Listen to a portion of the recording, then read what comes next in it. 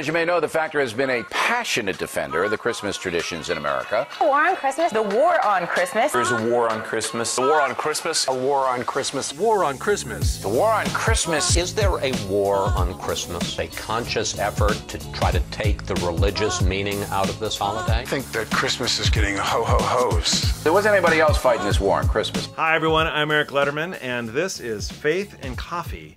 Now, in this episode, we debunk the supposed war on Christmas and invite you into a much broader and historical view of what has become the Christmas holiday season and its juxtaposition to the Christian seasons of Advent and Christmas.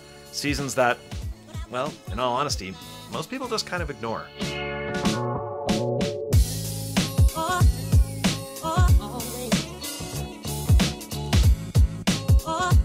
Some years ago, Fox News, with Bill O'Reilly at the helm, sparked a war on Christmas. If you refuse to say Merry Christmas or tell your employees you are not allowed to, that I will put you on the air and hurt your business. Yes, you heard me right.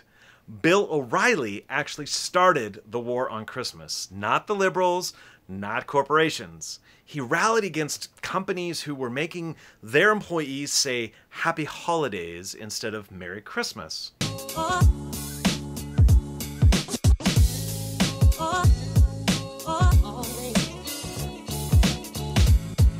Then the war turned toward Starbucks. Some evangelical Christians are very upset that the coffee giant is doing away with symbols of the season like the snowflakes, the snowmen, and the other kind of ornaments. In Fox News' efforts to defend their brand of Christmas as a Christian holiday, they described a season that starts after Thanksgiving and ends on December 25th. Somehow, in the midst of all this, in 2013, Jesus and Santa Claus also became white. Jesus was a white man too.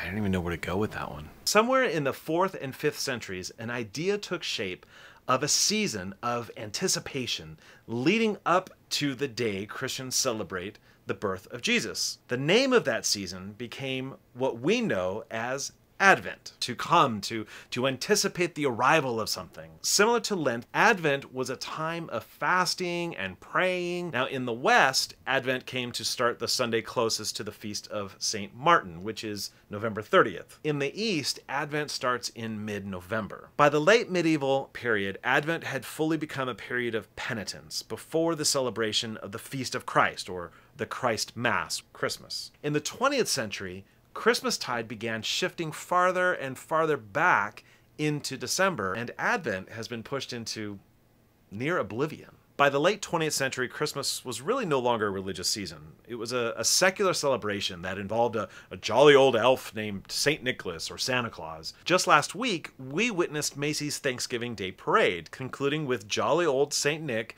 announcing the start of the modern Christmas present buying season. Have you noticed that Black Friday doesn't even start on Friday anymore? Now, it began back in 1952 and named supposedly for factory workers calling in sick the day after Thanksgiving so they could enjoy a 4-day weekend. Now, we see Christmas trees and decorations gracing store shelves right next to Halloween costumes. The thing is, in the Christmas tradition, Christmas, or the Feast of Christ, doesn't actually begin until December 25th. What? It goes until Epiphany, which is celebrated on January 6th. It is the revealing of Jesus as the Savior of the world, not just of the Jews, indicated by the famous visit of the Magi, or astrologers, who came from the East. And they gave gifts of gold, frankincense, and myrrh, and the 12 days of Christmas are actually December 25th to January 6th. What? Here's another little tidbit. The celebration of Jesus' birth on December 25th didn't actually start until well into the 4th century.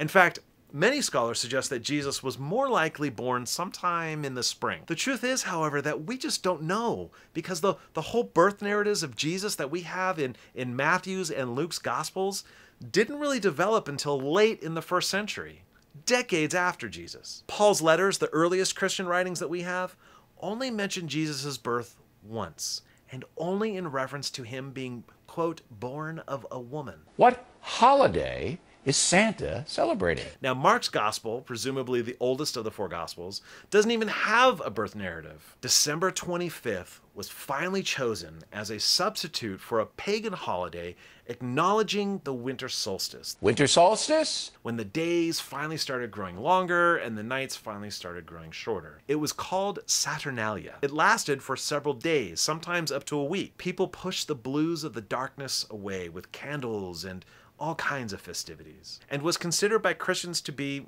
an abomination. It was pagan worship. Eventually, the Roman Catholic Church tried to shift the holiday away from the pagan celebrations and into a celebration of God's light shining in the darkness. However, people are people. Drunken revelry really never went away. In fact, in the 17th century, Puritans in England were able to make Christmas celebrations illegal because there was so much revelry going on. The Christmas that we celebrate in the US and much of the West is actually a pagan holiday. What? Christians attempted to co-opt it, pretty much failed at it, and now, well, the pagans are just taking it back. They can have it.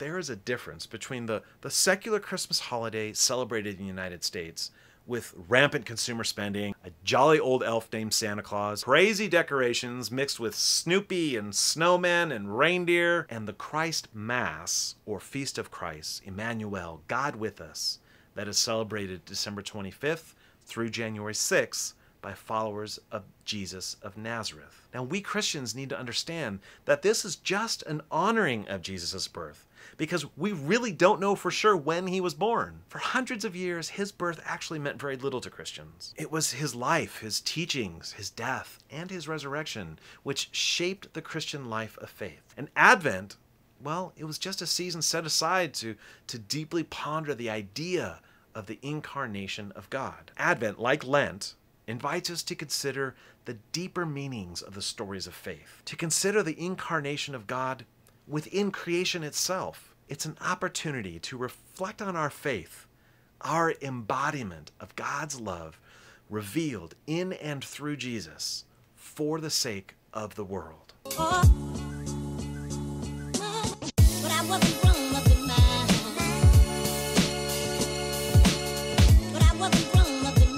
I'm starting a new segment here at Faith and Coffee, and it's called What You Readin'?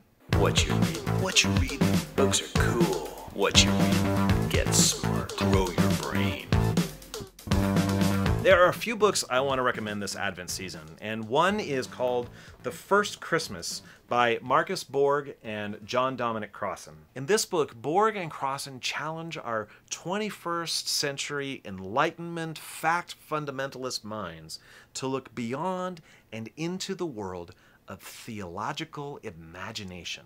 We forgot about parable. Parables are intended to challenge the hearers to wrestle with the story. They have a moral, but they also speak of deeper truths, which Borg and Crossan believe is how most Christians through the ages actually viewed the birth narratives. Borg and Crossan suggest that viewing the birth narratives as factual is something that actually developed only in the last several hundred years. Likely since the Enlightenment, according to the Gospels, Jesus regularly used parable to tell hyperbolic stories in order to make a point. He was challenging his listeners to go beyond the facts of human life and consider the deeper meanings. So why wouldn't those writing books about him do the same thing? The other book I want to suggest is Bruce David Forbes' book, Christmas, A Candid Story. The book emerged from his own curiosity about how Christmas actually came to be the way it is. One more book that I recommend is one we're actually using in our adult Christian education at my church.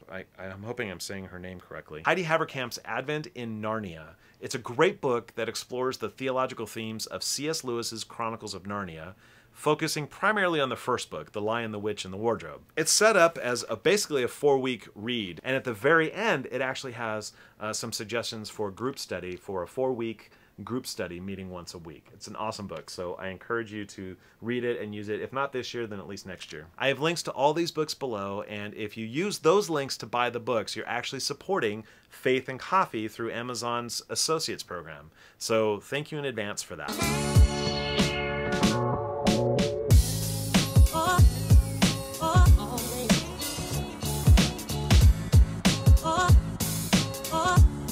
no matter how you celebrate this holiday, I hope you'll take some time in the coming weeks to consider how you might more deeply and intentionally invite God to become incarnate in your life. This Advent season, I encourage you to take a break from all the hustle and bustle. Don't try to keep up with the Joneses down the street. Maybe just put up one string of lights over your house, just to remind you of the light of Christ that shines in the darkness, the love of God that remains with us and within us, even on the longest, coldest, and loneliest of nights. Now, if you like this video, please be sure to give it a thumbs up. It really helps me grow this channel and hopefully reach more people. If you want to make sure to see more, then please be sure to subscribe to the Faith and Coffee channel on YouTube. There's a link for that down below or at the end of this video. I appreciate your support. If there's a topic you'd like me to explore, please leave it in the comments down below, or you can send me an email to eric@faithandcoffee.com. Thanks for watching,